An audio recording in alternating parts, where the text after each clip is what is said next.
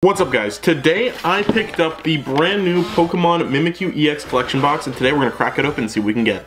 So yeah, just taking a look at this box before we crack into it. Honestly, I kind of forgot this box was coming out. I know I saw a promo of it a little bit ago. Probably it would have been about a month ago now, and it was just like the pre-release images. It just showed the packs in it. I think that either the cards were flipped backwards or the packs were flipped backwards. They didn't even have renderings of the promos yet. So this box was like in its early stages when I saw it, and it was one of those things that I just kind of forgot was coming out, and the release date just kind of blew right by me. And then I think it was on Friday when the box dropped, I saw a couple people promoting it, and I'm like, oh man, I gotta go pick this up. So that's exactly what I did. I picked it up, and we're gonna get 4 packs in here along with 3 promos, and I'll show all those off. And then also to sweeten the deal up and see, you know, why not throw in a couple extra. I did pick up 4 extra packs, 3 Brilliant Stars and 1 Silver Tempest. So yeah, this box is pretty cool. I know on the little cam it's a little harder to see, but this is one of our first little, like, regular card size EX cards. Because we did get in the Paldea collection box, we got EX cards, but they were just the big cards. We actually didn't get to see these, and I know, unfortunately, if you're still playing on TCG Online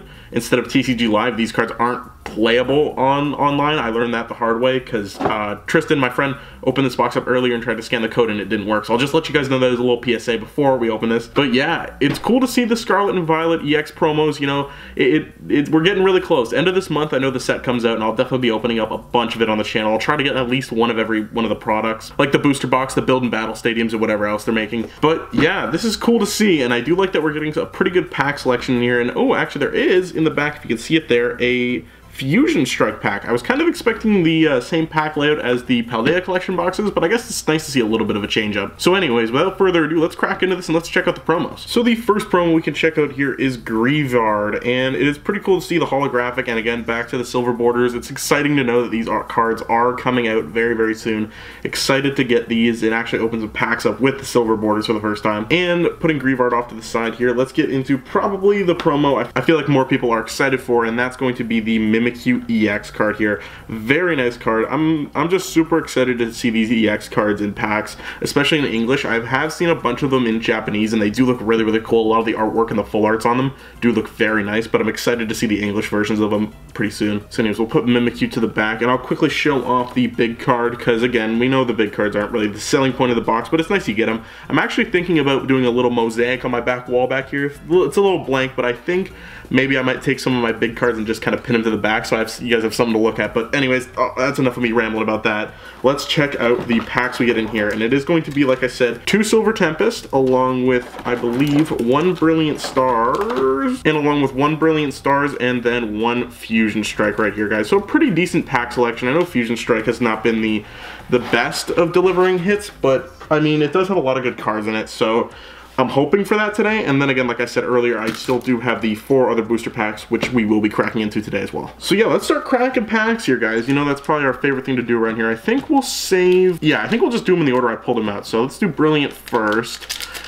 And Brilliant Stars, a lot of good cards in here. But yeah, let's talk about Scarlet and Violet. I think this video is more going to be my kind of PSA towards Scarlet and Violet and my personal thoughts and opinions on the set. But I'm excited, I really am. I think it'll be cool to get some of these new cards and to see the change of the generation come over, because I feel like you don't see it very often. It's only every couple of years, right? So yeah, and especially with a giant change to all the cards coming, I think that'll be very cool. And then behind the Luxia, we're gonna have, ooh, a nice and Infernape Hollow. Yeah, the generation is coming to a close with Sword and Shield, and it's nice that they're gonna be still putting clearly a lot of these Sword and Shield packs in the promo boxes. I mean, they probably printed a bunch of them. It's similar to if you guys saw in, I guess, the end of X and Y, they printed like a lot of evolutions. So towards the start of Sun and Moon, they just like stuffed all the packs, or the, not the packs, rather the boxes with evolutions. So I'm kind of expecting them to do similar things with Scarlet and Violet, where a lot of these early promotion boxes are going to have, that's a weird one. I'm just noticing that we did get a black code card in there, but we didn't get a holo. Huh, that's a little interesting. Yeah, so I don't think you're going to be losing out on our Sword and Shield packs. If you guys are big fans of still, I guess, the yellow bordered cards, they're going to be around for a little bit still. It's not like they're just going to immediately disappear off the shelves.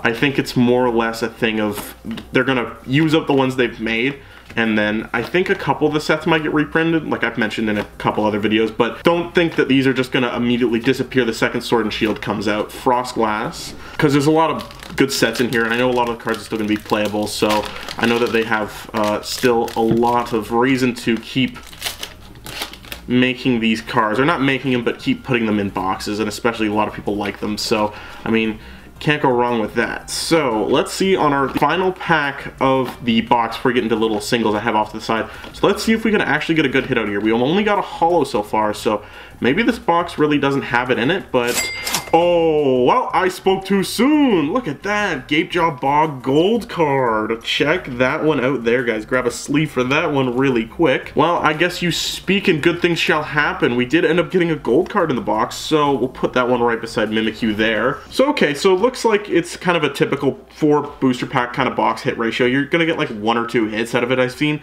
some people get 3, which is like really, really good, but I mean, 2 hits, or technically 2 hits, 1 holo, and then 1 gold card. So, I mean, I don't think we can go too wrong with that. Let's crack into, which one do you guys want to see first? Let's save, I think we're going to save Silver to the last because I only have 1 of that, and we'll just start cracking into Brilliant Stars because we only did get 1 in this box, and I know that Brilliant Stars is a very good set with a lot of good cards in it. And then if you guys didn't see my Instagram post from the other day, you'll notice that Tristan did open a booster box of this stuff, and he pulled, wild, it was one of the craziest booster boxes I've ever seen. He pulled, I believe it was 2 alternate arts, one being the Charizard, and then the other being the Honchkrow, along with a Rainbow Rare and a bunch of other full art cards. So like that ratio for me was just insanely good. Moltres Holo right there. But yeah, like I feel like Brilliant Stars is a pretty good set, but I don't know. I'm curious to see what sets in Scarlet and Violet are going to get rolled out, because I've noticed it seems like the back half of the generations is where the sets get really, really good. Oop, almost moved the code card in the wrong way there. Yeah, it seems like the back half of the generations is kind of where stuff gets really, really good. So I don't know if it's going to be like maybe that's different in Scarlet and Violet, where a lot of these earlier sets actually are really, really good. And I think at the end of the day, it's mostly a hindsight thing, where we're like, oh, this set kind of sucks or whatever. But anyways, onto here. Ooh, and it's going to be nice, a Luminion V. Yeah, because I know like a lot of people will like, you know, diss on like Rebel Clash or like, I guess, Sword and Shield base and a lot of those earlier sets. And I think it's more or less that the set itself wasn't bad. I think that it's just that Pokemon will keep improving and improving and improving, so that you won't even really, everything else before it kind of seems like it's not worth it, or not that it's not worth it, rather that it's just not like a killer good set. But I mean, I don't think I can be too mad. I think Sword and Shield has been a great generation, and I'm you know, it's sad to see it go, but I'm excited to see what it's going to bring in the next generation. Klinklang, regular rare. But yeah, I mean, you let me know in the comments, guys. I would love to know your opinions on this. If you think that these new EX cards are going to be, you know, are better than Vs and VMAXs, or if this is kind of a step backwards and you guys don't really like how these look, or how you feel about the silver borders. I know I mentioned this in my first video, like ever on the channel, where I did the Paldea collections.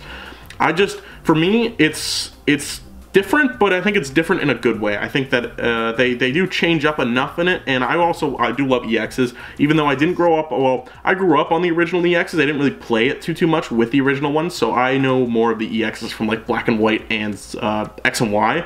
But these are kind of similar to that in a little bit, and I don't know, I feel like just the EX nostalgia is always quite nice to bring back, and especially here's our last code card for the day. Let's crack into this last pack of Silver Tempest, and again, there is Trainer Gallery cards in here, and I don't know if Scarlet and Violet base is going to have Trainer Galleries.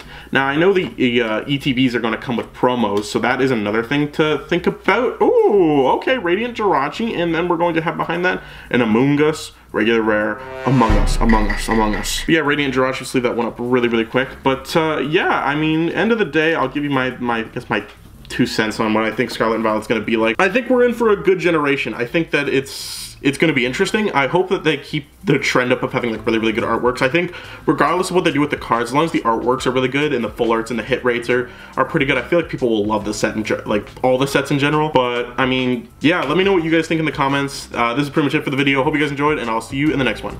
Peace.